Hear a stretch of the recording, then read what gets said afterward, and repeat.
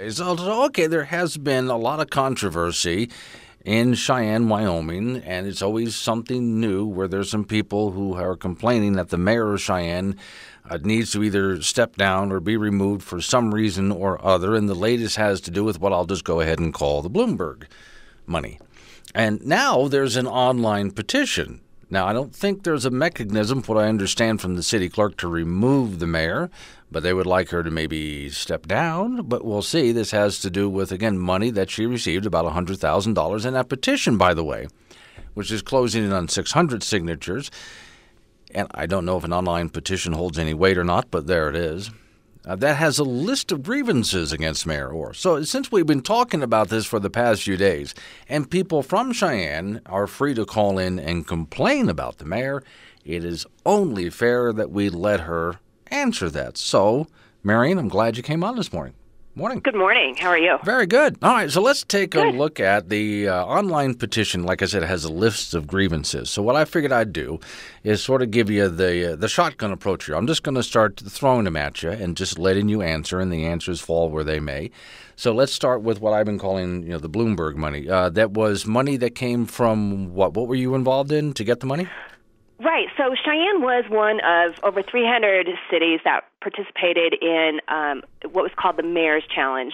And we put forth a proposal, and we were one of 35 cities from those over 300 that were selected to carry our proposal further. And with that came a $100,000 grant. And we were also assigned two coaches to work through our proposal with us. And two of the things within the proposal included really what would be ongoing expenses because the finalist would win $1 million. And so we had in our proposal, kind of what we would do with the bigger pot, if you will. And so one of those was an ongoing website. And the other was a position within City Hall that, again, would require ongoing funding. Well, once we learned that we weren't the big finalist, we weren't going to fund one-time funds and start a website and fill a position again with one-time funds. And so that money was not spent. And we asked our coaches, hey, what do we do with the remaining funds? And we were told, hey, it's mayor's discretion. And so what we did is we were still doing great things at City Hall. We were having town hall meetings. We have been doing data system processes. Last night we launched for our business community a new program that we have with planning and development, this great systems flow chart as far as how you get your business up and going. So really, really good things have been coming out of it. Meanwhile, and I've been asked to speak numerous places, not only around the country but around the world. So we were using that fund that we thought was discretionary to fund those items, which would have been spent anyway. But we were actually trying to save taxpayer dollars and use what we thought were grant funds that could further City Hall. And then we found out that, well, we couldn't. And okay. So the travel expenses that some people complain about in there, those travel expenses are what you're talking about, you going and speaking somewhere? Is that what you're using it on? Well, yeah, with the exception of the USS Cheyenne, every mayor has gone out to Pearl Harbor, which is where our namesake ship is home to. And I was invited by both the wife of the captain of the boat and the Chamber of Commerce and Military Affairs Committee to join them for their homecoming. They'd been out to sea for just about 8 months. And, of course, I'm going to go out and support our military. Other mayors have done so. In fact, when Mayor Spiker, he was unable to go, so he sent 2 staff members. Okay. And my husband attended, and he paid his own way. Well, then how do we wind up then? Some of this money has to be returned. So how much is my understanding of it? So does some have to be returned, and if so, how much and why? Yeah, it's just above half. I don't have the exact figures in front of me, Glenn, but we've been working with the philanthropy, and we have recategorized some expenses, and we will be sending them a check for unused funds. But again, the funds that then, essentially aren't being, so the funds are being returned, and then the money that is being recharged is going back and charged against the mayor's discretionary account, which every mayor has had. Okay, so I had heard something about, from Rocky Case, something like $23,000 we might be on the hook for, and if so, who's on the hook for that? Does that exist? Well, yeah, and so it's not. It is. It's roughly $23,000, and nobody's on the hook for anything. These are, again, expenses that would have been spent out of City Hall, and some of them were actually accounting mistakes in that they were charged, for instance, chairs. We have a budget at City Hall for office equipment, believe it or not, and that was just miscategorized. So nothing. I think. I stand by the fact that everything that was spent was absolutely done within the betterment of Cheyenne and City Hall.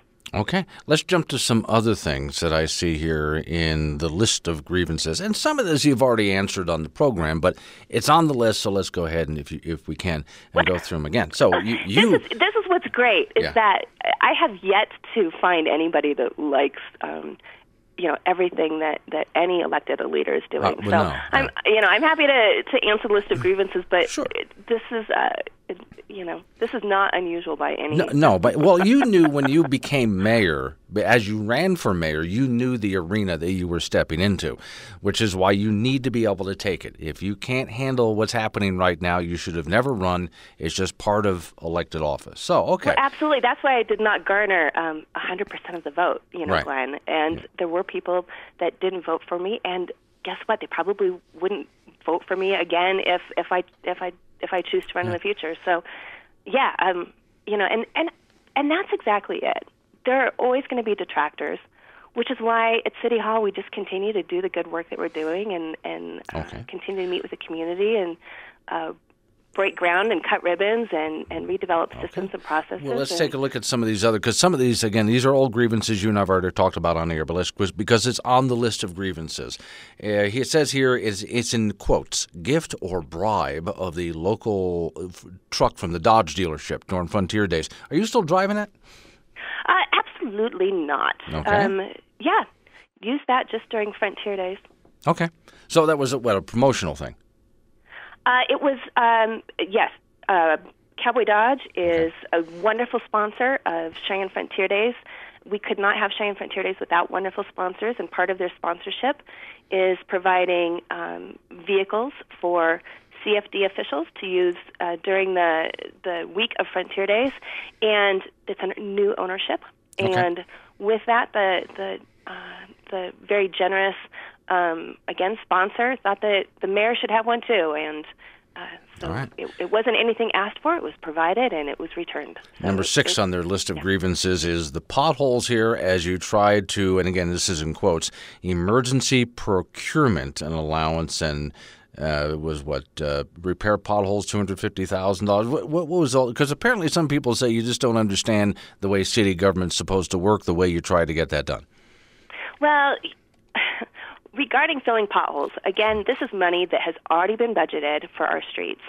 And we faced a situation way back in August. I alerted council members that, hey, we need to get this done, and we need to get it done quickly. And I thought, actually, that they'd be on board with it, and then they'd want to get this done.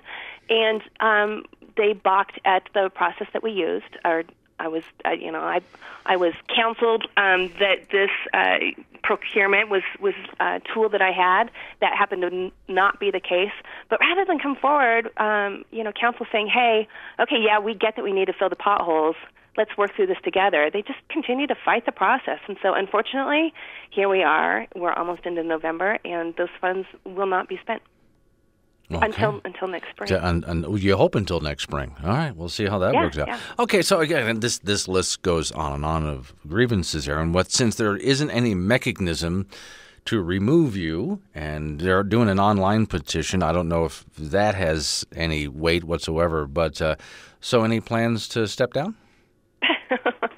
No, okay. I was elected by a very good margin, a solid margin, and no, we're doing great things at City Hall. I'm very proud, very, very proud of the work and the accomplishments that we've had. And to be honest, this is being fueled by really the same group of haters, if you will.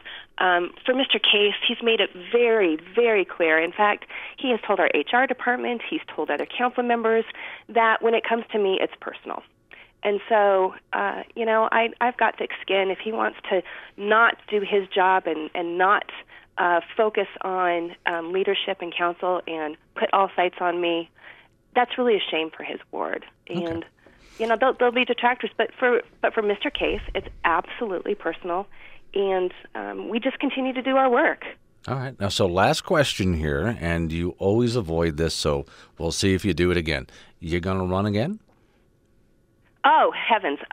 Yeah, I do avoid it because it is so far away. But there's just there are just so many great things going on, and unfortunately, there are the haters, and then then there's even the troll from Florida who calls in and still thinks that he has some kind of influence on Cheyenne and Wyoming politics, and so it just it actually really kind of makes me smile every morning. Okay. Well, and now, we just continue to do the great work that we're doing. You understand, Marian, at some point we're getting closer and closer to the time that I'm going to ask that question, and you're going to have to answer it. It's going to happen. Right, will. And I think the filing date is usually around in May. I don't have it on. So, yeah. All right, we'll Marian. Probably before then. Thank you for coming on. I appreciate it. Have a good day. All right, you have a good day, Appreciate too. it. It's Wake Up Wyoming.